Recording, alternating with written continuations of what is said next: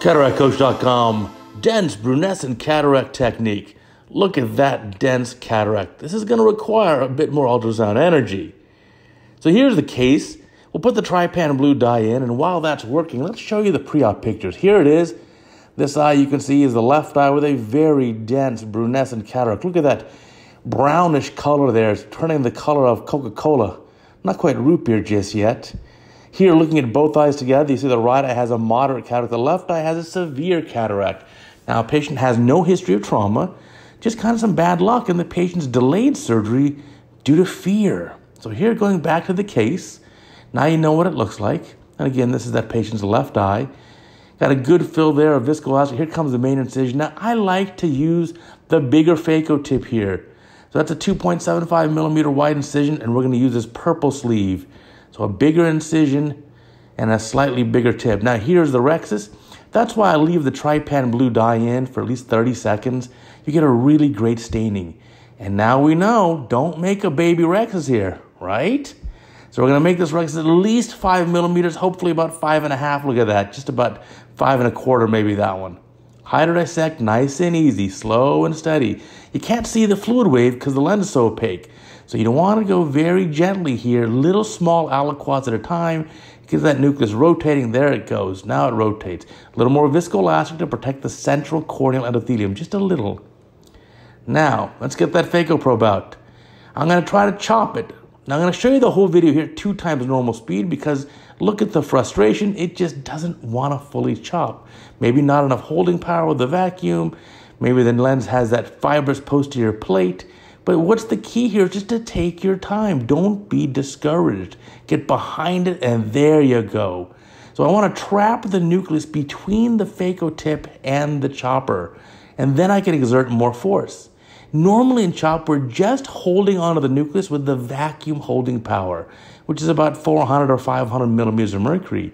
But in a case like this, that's not enough. So we want to trap the nuclear pieces between the 2 instruments, then we can exert more pressure. You can see it doesn't want to split. That posterior plate is fibrous, so we're just going to take our time here.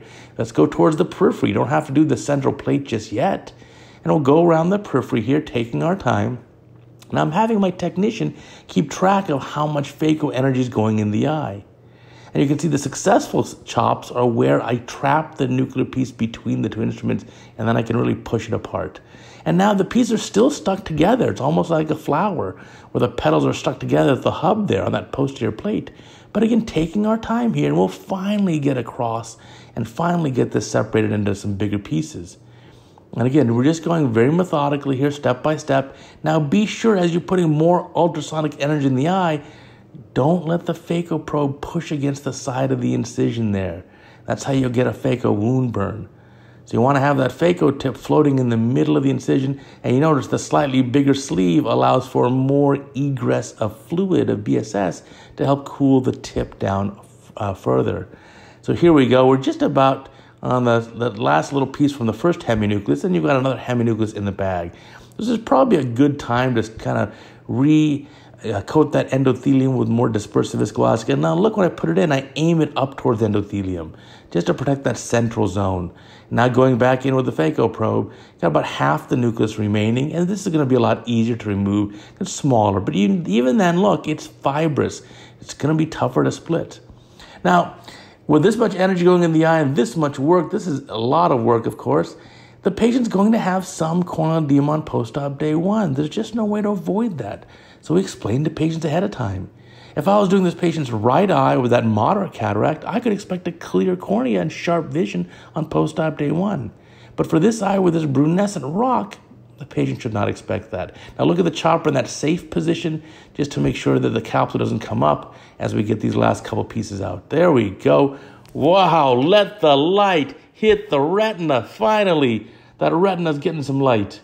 And we've got some marks on the cornea, and those are for the toric lens that we're going to be placing in this eye. We want to get that lined up. So you can already see a little bit of fluid causing some edema near of the cornea near the incision. And again, this patient did have a little bit, moderate 1+ corneal edema on post-op day 1, and by post-op week 1 had a very clear cornea. So here's our lens going in the capsular bag, single piece acrylic lens, monofocal lens, aiming for a post-op goal of pretty close to plano. And we can see There are some toric marks on the IOL and toric marks on the cornea. And now I'm going to go behind the lens. Remember to move all that viscoelastic out of the eye. Another hint on these cases is you know there's going to be more inflammation. You know there's going to be a little bit of corneal edema, so don't further complicate that corneal edema by having a high IOP.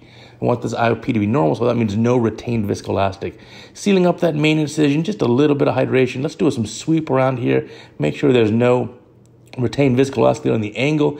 Get that toric lens nicely centered. You can see the marks on the cornea, which on your screen are the left and right sides, 3 and 9 o'clock. That's patients with the rule. There's some triamcinolone to go inside the anterior chamber, help quiet down any inflammation. Put a little moxifloxacin on the eye at the end of the case, checking the pressure, getting a normal pressure. Let's seal up the incisions and check that. And that was a fun case. So I showed it to you at twice normal speed. Took me about 11 minutes. You can do it too.